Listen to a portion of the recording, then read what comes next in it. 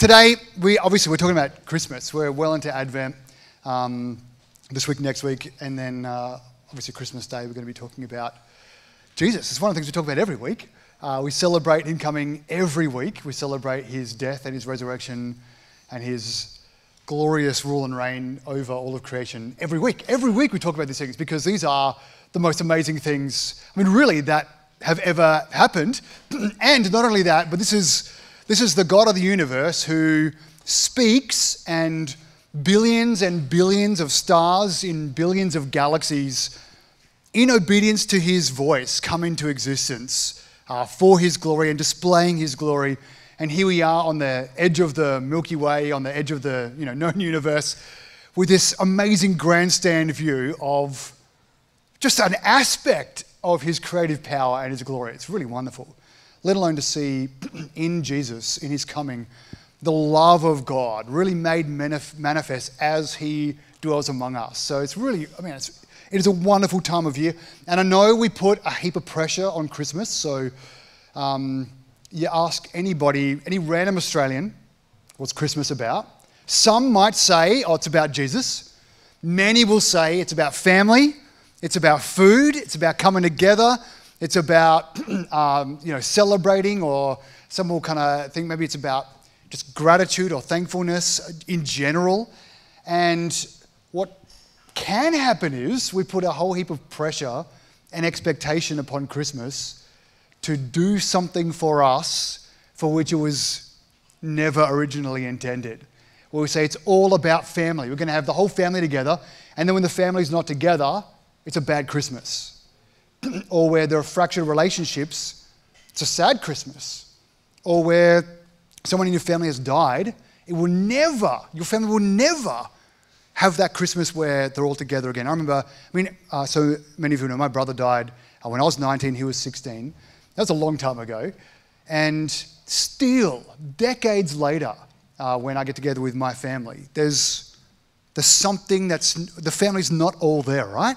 That's not only just he's not there, but his wife that he never had isn't there, and kids that he never had isn't there, etc., etc.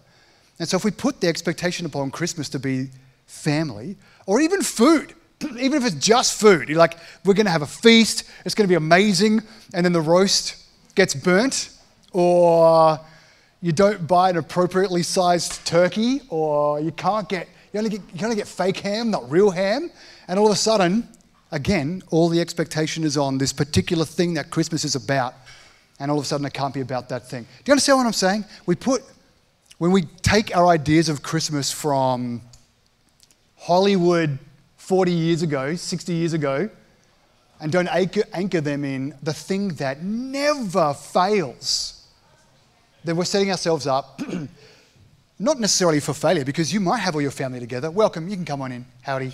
You're not late. Jacket looks awesome. I'm so sorry. That was a bad joke and an appropriate response. So if we are, even if everything goes great, right?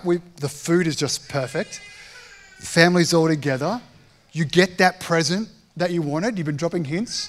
And wow, they actually caught the hints and got you the thing that you wanted. Still, I put it to you, that is wanting for far less than Christmas promises to give. So here's my contention for today. We'll get into Luke 2 in a minute.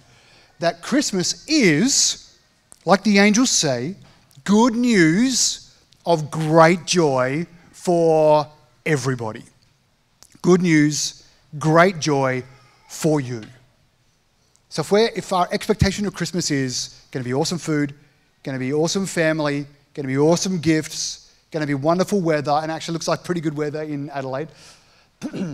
Even all of that, if the day circumstantially gives you all of those things, it pales in comparison to the true gift that Christmas wants to give. Am I making sense? Am I setting up my argument okay? Do you understand what I'm trying to say? It could be the most wonderful day in your entire life, and there's so much more. To the degree that if the food is terrible and you have no family at Christmas and you get no gifts at Christmas, what is on offer at Christmas is so surpassing, so superior to all of those things. Now, I'm not going to say it's not going to hurt, but the joy that's on offer is so far greater than your circumstance, that the satisfaction it promises, the fulfilledness or fulfilling it promises, it's not a vague hope, it's a sure promise. Well, let me show you how. Luke 2:10. Angels come. Like Beck was alluding to earlier, when we think angels in kind of Australia 2023, outside the church at least, we tend to have this idea of a really tall, winged creature, maybe with a halo and perhaps maybe a harp, possibly, something like this. And some of those details or images that we do get from Scripture, but it could be as simple as a messenger to somebody bringing a message from God. And so here we have these messengers sent from God saying to a bunch of shepherds looking after their sheep, ordinary day or ordinary evening at this stage. Boring evening, looking after sheep, out on some hills somewhere in the middle of nowhere, and then bam, angels appear. And they say, "Don't be afraid," because obviously you would be very afraid if you were a shepherd out on a hill somewhere looking after sheep, and all of a sudden, somebody appears. Don't be afraid, for look, or your version might say, behold, which sounds much more cool. I proclaim to you good news of great joy that will be for all the people. So whom is it for? Who is it for? It's for everybody. Verse 11, today is Saviour, who is the Messiah, the Lord, meaning the Anointed One, was born for you in the city of David. It's good news, great joy, to the degree that you know who Jesus is and what he's come to do. Good news, great joy for you. So again, this is my contention. This is what I want to impress upon you today. Christmas really is about joy. I know that we say it's about joy, and that can become a little bit naff, like, the carols sing, and the first time you hear a carol, it might be like, wow, that is an amazing... Those lyrics, if they are true, that's phenomenal. But then, it's cute because kids sing it, and there's the 800th version you've heard playing on Coles, after a couple of decades of Christmases, and those words lose their power. And then we start to think, Christmas is about joy, but then we morph our expectations off of the person and work of Jesus and onto family, weather, presents, food, and fun. And we say, we say Christmas is all about joy, but we start to mean these things, whereas the first people to proclaim what Christmas is about said it is good news. Good not as like there's okay news and there's good news and there's great news. They mean good news as in the news you've been waiting for. It's not bad news. It's good news. Great joy. That's the qualification. It's not average joy. It's not the joy you get down the road. It is great joy, and it's for you, they say. They say it's for everybody. The great joy is for everybody. Saviour's been born for you, is what they say. The one we've been waiting for. The long-awaited Jesus. Again, we've got carols about this as well. Who is Jesus? What does it mean for him to be the Messiah, the Lord? Let's keep reading. Here's how some of the people respond to, in this same passage, this is how they respond to Jesus, respond to his coming. What does it mean? What does it look like? Why is it so joy-bringing? How can this kind of joy be a joy that makes all the other joys so much more sweet and joyful? And even in the absence of all of those other joys, still fill us with joy. This is how the angels respond.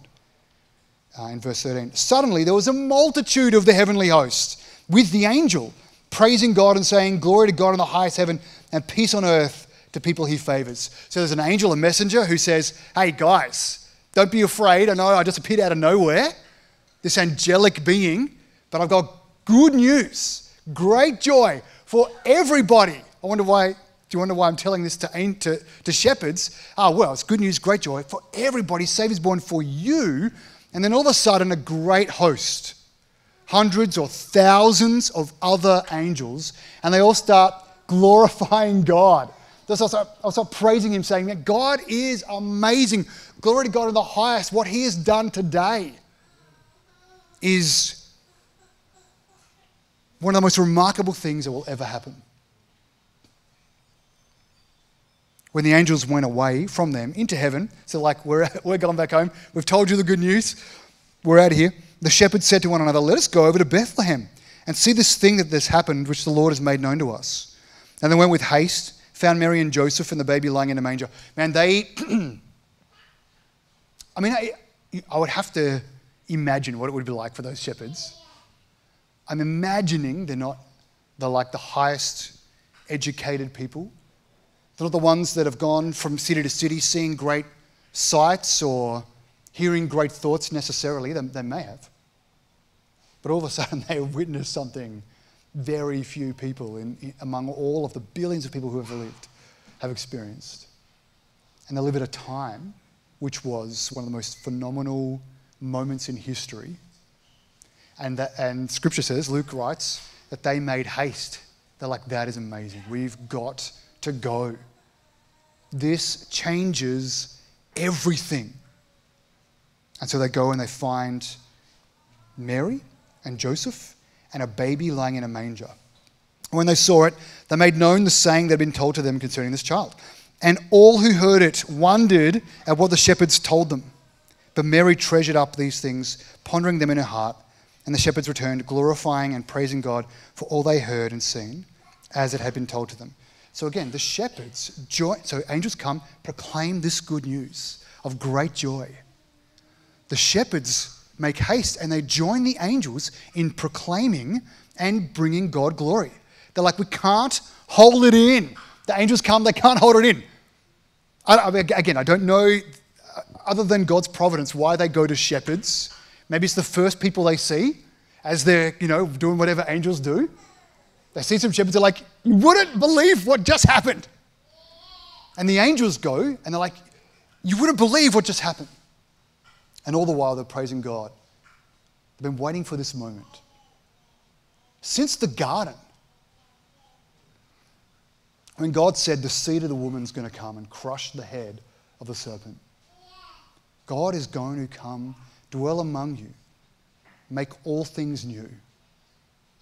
They've been waiting for this moment for generation upon generation.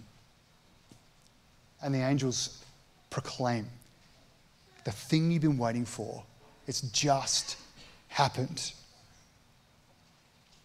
There's an old woman, her name's Anna. This is what Luke says about her, verse 36. There was a prophetess, Anna, the daughter of Phanuel, of the tribe of Asher. She was advanced in years, having lived with her husband 7 years from when she was a virgin, and then as a widow until she was 84. She didn't depart from the temple, worshipping with fasting and prayer night and day. And coming up at that very hour, she began to give thanks to God and speak of him to all who were waiting for the redemption of Jerusalem. And so God, through angelic messengers, tells people through this prophetess who had been serving God for decade upon decade, known for somebody who speaks the things of the Lord, starts saying, oh, wait a second, something has changed.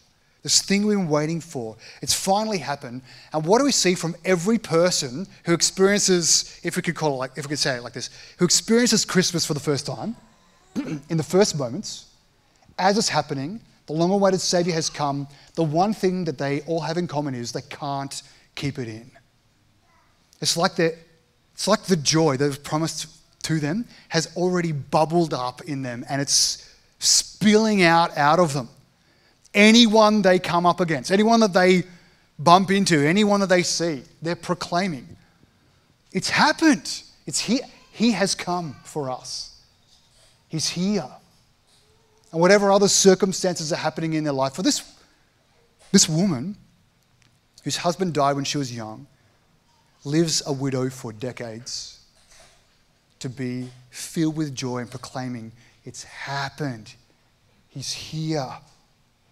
The Old Testament is filled with people looking forward to God's redemption, living through incredibly difficult times of suffering and famine and persecution and really good times, and then suffering and captivity and death. And all the while, they have this promise from God where he says, I'm going to come and undo everything that is wrong. I'm going to redeem my people to myself. Make everything new again. And over and over and over throughout the Old Testament, throughout the story of the people of God, we see pictures and signs and types of the one who is to come. We hear from prophets promises of the one who is to come. We see foreshadowing of the one who is to come, and we hear just directly from God. I'm coming. I'm going to save you. And he's finally here. And as I think about how we as a culture experience joy, I'm really not sure we have anything to compare it with, and that's kind of the point. But if you think about even the most phenomenal moment of your life, like I could think of maybe in a moment at least, like a snapshot of your life where maybe you're in a grand final but you're a massive underdog, and then you overcome the opposition and you win the grand final, and you're like, yeah, in that moment. You know, you've seen people, even fans of people, not even on the field, in the grandstands when their team wins, and hands high and heart abandoned. Yeah, we did it. Well, your team did it, but still, you know. Or maybe, like in our life at least, for Beck and I, when we were first married, we tried to have kids for a number of years, and kids were eluding us, or at least, you know, getting pregnant didn't seem to be a problem, but staying pregnant was a very big problem. So we had this hope, not a promise like we have with Jesus. We had a hope, and then when our first kid came, it was both relief and excitement and joy. So I think that could be a little bit of the thing. Or maybe you've had a diagnosis that was really heartbreaking, and then through medical intervention or providential hand of God, you've had healing. And again, that it's both relief and excitement and joy. These are the kinds of things I can, I find it difficult to try to think of something that we would experience. I know certainly, and we've got people even among our community here who have escaped literal war zones where they face certain death, and through circumstance and again the providence of God, and after years have made it and either become citizens or have safety. And again, that it's relief and it's excitement, and it's oh my goodness, I didn't know, I don't have confidence in the future, but now for the very first time I have confidence in the future. I think these are the kinds of things that these people were happening. And so when we talk about Christmas and it becomes cute, like, away in a manger, no crib for a bed, little Lord Jesus, sleep in his bed. I can't even remember the words. Just make it up. The cattle are lowing, the baby awakes. It's kind of cute and easy and sanitized. And when we look at that and that's our Christmas, no wonder our view kind of shifts over here to family and fun and food and presents and good weather and experience and whatnot.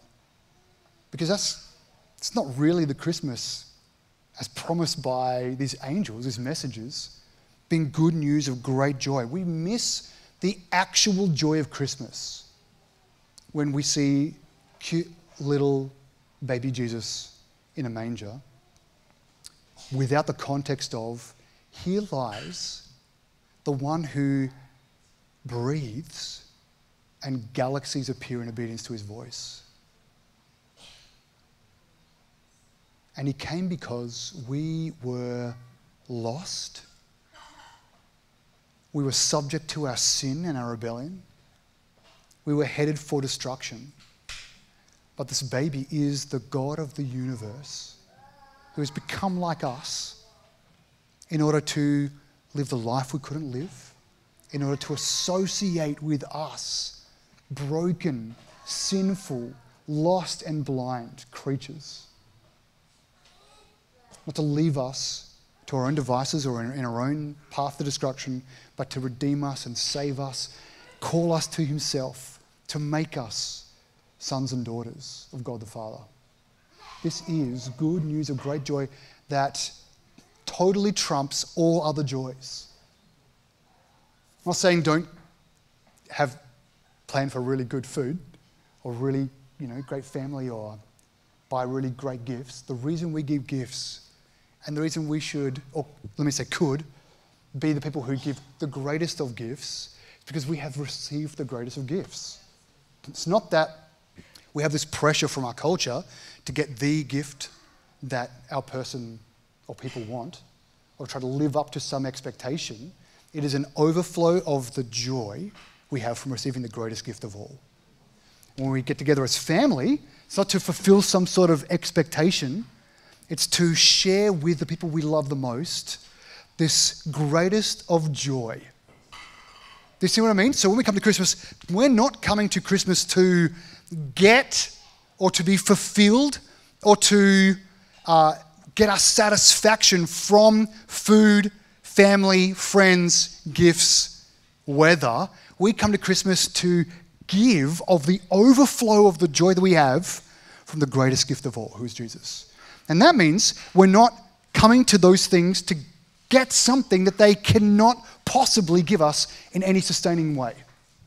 So we come to them, we can enjoy them for what they are because we're not placing unrealistic expectations upon them. We come totally filled. We come totally joyed.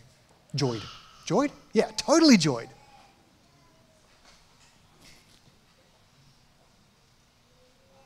So we don't want to become too familiar with this story of, baby in a manger and forget who Jesus is, why he came.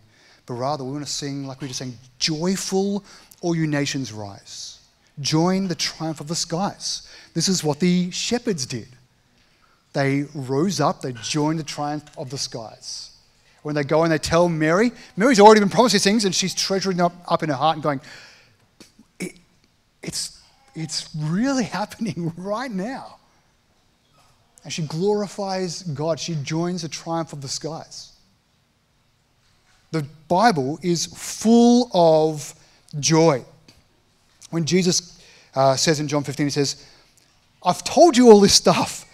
This is my paraphrase. I told you all these things so that my joy would be in you and your joy would be full or complete, lacking nothing, total. So you're walking around as a joy-filled person, not expecting other things to fulfill or to satisfy you because you're already satisfied. You are already joyed, which means you can bring satisfaction to every relationship and every circumstance. You can bring joy to every relationship and every circumstance. Or 1 John, that which we have seen and heard, we proclaim to you. Again, just like the shepherds did, just like Mary did, just like the angels did. So that you too may have fellowship with us. And indeed, our fellowship is with the Father and with his Son, Jesus Christ. And we're writing these things to you so that your joy, he says, so that our joy may be complete. So saying, what is the thing that was lacking in our joy? It's the proclamation of our joy. C.S. Lewis alludes to this.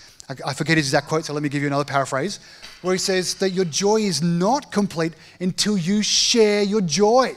This is why the fans on the sidelines scream, yeah! Because can you imagine the scenes of an AFL Grand Final, 100,000 fans, 50,000 of them elated, sitting there with their hands folded? We did it. Good match, everybody. See you pre-season. But rather, our joy is made complete in the sharing of our joy, in the proclamation of our joy, in the living as joyed ones, in the showing that our joy doesn't come from our temporal or material circumstances. Our joy comes because Jesus came for us. That's where our joy comes from. Nehemiah 8, the joy of the Lord is my strength. The joy of the Lord is my strength. Not my physical condition, not even my mental condition. The joy of the Lord is my strength. I want you to have a great physical and a great mental condition. And the foundation of our strength is our joy in the Lord. Even when our body fails us, or even when our mind fails us, the joy of the Lord does not fail us, doesn't change. Job 8, he will yet fill your mouth with laughter and your lips with shouts of joy, even in the midst of suffering, even when you're in the midst of grief, even when all of those things that I was talking about before, that our culture says this is where you would derive your joy at Christmas, even when all of those things fail you. I'm not saying don't grieve. I'm not saying we just push all those things down because it doesn't matter because the joy is here. I'm saying even at the same time you can grieve and have joy to the full at the same time. When we grieve, Christians should be the ones that grieve the best. We can grieve full. We don't have to pretend it doesn't hurt. We don't have to put on a brave face. We can say, hey, actually, Christmas is going to be difficult this year because my family life sucks at the moment. Or I just lost my job. Or I don't know if I'm going to see another Christmas. And at the same time, have joy to the full because of who Jesus is and what he's done for us. Rejoice in the Lord always, Philippians 4, and again I say it, rejoice always. Romans 15, may the God of hope fill you with all joy and peace in believing, so that by the power of the Holy Spirit you may abound in hope. So the joy actually leads to a hope again. That joy that helps us to see there is a future. There is a tomorrow because of the joy we have. Because Jesus came for us. Because he didn't leave us. Now when the angels come, we're talking about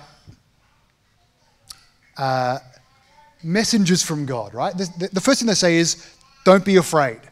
The implication being their very presence would be not just awe-inspiring, but maybe dread-inspiring. And so don't be afraid.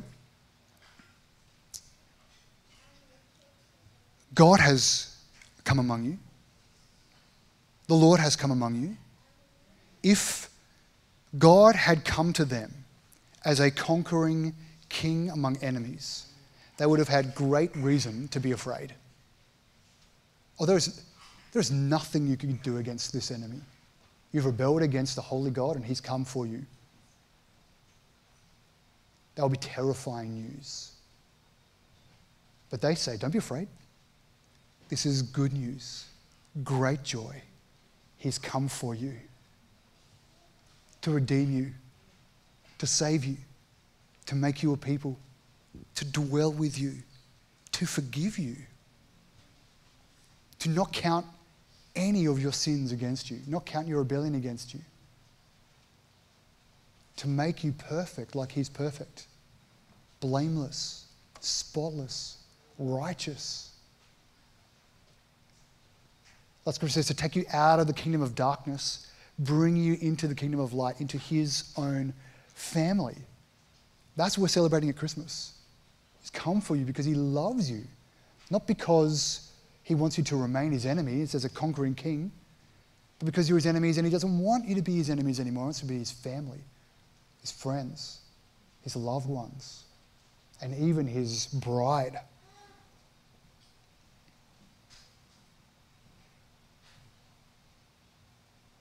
Joy is all over Scripture and it points to Jesus. Points to Jesus in the Old Testament, highlights Jesus in the Gospels, points back to Jesus throughout the rest of the New Testament because he is the source of our joy. He is our joy. This is again what we're celebrating at Christmas. Joy has come. He's here. The joy giver, the joy bringer, the source and object of our joy. Let's not lose our joy by hanging our joy on lesser things. We've got to do work to do this because everything, including our flesh, will say, hang it on these other things. And when those things disappoint, it's terrible. And we're crushed unless we hang our joy on the person and work of Jesus, who never fails, who has already defeated sin and death. He's already overcome the grave. He has already made you pure, spotless, blameless in your union with him. This is the most joy-bringing, joy-giving news we could possibly have. And to the degree that we remember and sit in who is Jesus and who is Jesus to us, we'll have joy and joy to the full, and our joy will be complete as we share that joy with others. You have access to this joy today, every day. A joy that doesn't diminish with your circumstance. A joy that can coexist with grief and loss.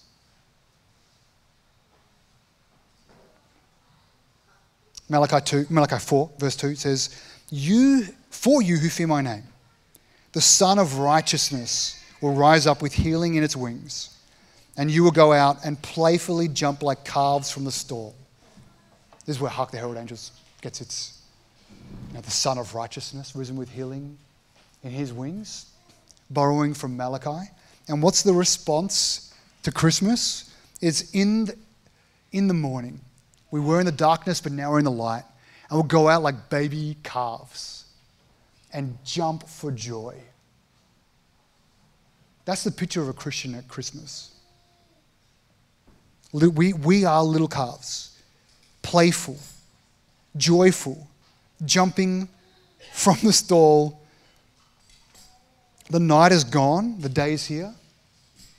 The brokenness has been dealt with and healing has come with the sun. And we are like little calves, loving life because we are doing life with Jesus, because he's saved us, given us a new hope and new tomorrow. So here's my call for this Christmas. Let us be the ones who show everybody in our world the better way. When we gather, let's gather and have wonderful family gatherings. So absolutely, let's do all those things and do them awesomely. And all the while, we come to them full of joy, not demanding they do something in us or for us that they can never fully do. Let's not come to our family expecting fulfillment. Let's come to our family being fulfilled in Christ and giving them joy. And hopefully, likewise, they're doing the same, and it'll just be joy overflowing on the joy. As we come to our gifts, you don't get the one that you were hoping for, but that's okay, because you can be both disappointed and full of joy. The roast doesn't work out the way you want it to, that's okay.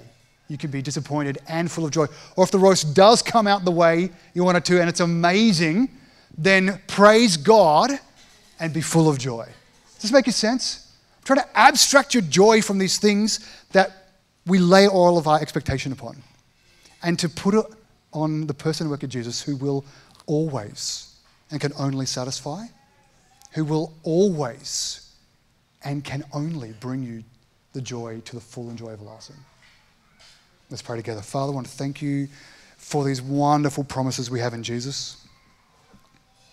In him, all of your promises are yes, so let it be. Because you are the wonderful God who loves us, who had compassion on us. Like sheep without a shepherd, you became our shepherd. You have led us to those green pastures. You've acted upon us not according to our works, but according to Christ's own righteousness. You are so, so very good to us.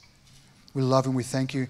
As we're looking at Christmas, which is like a big cultural event, Help us, please, Lord, to cut through all of that, enjoying all of that, but hanging our hope on you, anchoring our joy in Jesus, who he is, what he's done. Help us to be like Jesus. Help us to be joy bringers and joy givers at Christmas. In particular, for those who don't know you, Lord, help us to love them really well and proclaim this joy we have really well in a way that helps them understand they too are welcome in your family, that you love them, you are calling them to yourself even through us. And we pray this in Jesus' name and for his sake. Amen. So today we're going to gather around the table, we're going to remember Jesus, remember what he came to do. He came to identify with us. He came to become one of us in order to make a people for himself. And in his flesh, in his body, he bore the weight of our sin. He took the penalty of our sin. That's why we have bread in obedience to Jesus, where he said, "This is my bread, take it and eat it in remembrance of me." And the cup, we remember Jesus' blood was poured out and spilled, covers over all of our sin, every stain, all shame is gone because his blood poured out for us. He loves us so much. He's so wonderful. If you're in Christ today, you're welcome to come join around the table. Remember what he's done. If you're here today, you're not a Christian, I just want to first say how welcome you are here. We love having you here. Secondly, I want to say we're not Christians because we're really awesome or we're really smart or we figured out cosmic loopholes to make God love us, but only because, like I am proclaiming this joy to you, someone proclaimed this joy to us. And God is inviting you as well into his family today. You don't have to go get your life in order. You don't have to achieve you don't have to tick off a checklist of things to try to make him love you. He loves you already. That's why he sent his son for you. That's why he came for you. That's why we celebrate Christmas. What you do is you respond to his invitation by stopping trying to live life your own way, trying to reach up to him with your goodness and saying, I just receive the gift that Jesus has for me, your love, your mercy. That what he's done on the cross is all that's needed, totally sufficient. And that's it. That's what the Bible talks about, repenting and believing. Repenting, turning from your old ways and believing that what he's done is all that's necessary. And so I just encourage you to ask the person who brought you along or someone sitting next to you, say, can you help me understand how I can respond to Jesus, how I can live in the freedom and love of God? And I'd love to pray with you and help you understand that. Or come speak with me afterwards. I'd love to do that as well. For everyone else, let's come gather around the table, respond to Jesus' love and invitation, and we're going to respond and reply with doing what we just saw. Responding, proclaiming about the love that we have so that our joy might be complete. Let's do it.